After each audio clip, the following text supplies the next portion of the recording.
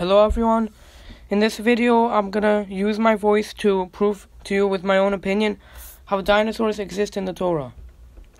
So it says in the Genesis chapter 1 verse 21, Vayivra Elohim et hataninim hagdolim, and God created the great taninim. So we have a few different opinions on what the word taninim means. These were great rabbis that they looked into this word and they gave opinions on what the word means.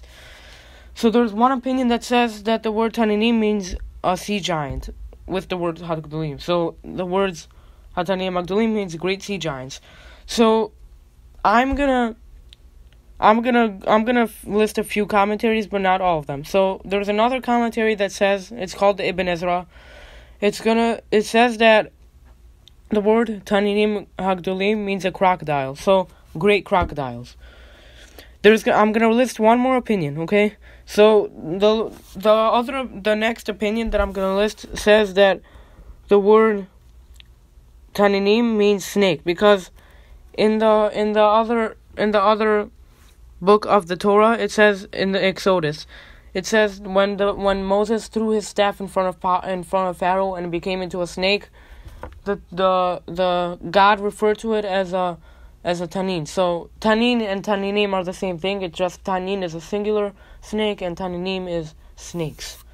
So that's what the commentary says. And I'm gonna give my own opinion on what the Taninim Gdolim means. I think that it means a dinosaur, because if all of these opinions, they all lead to a reptile, because a snake is a reptile, a crocodile is a reptile, a sea giant, it doesn't have to be a fish, it could be a reptile, in the water.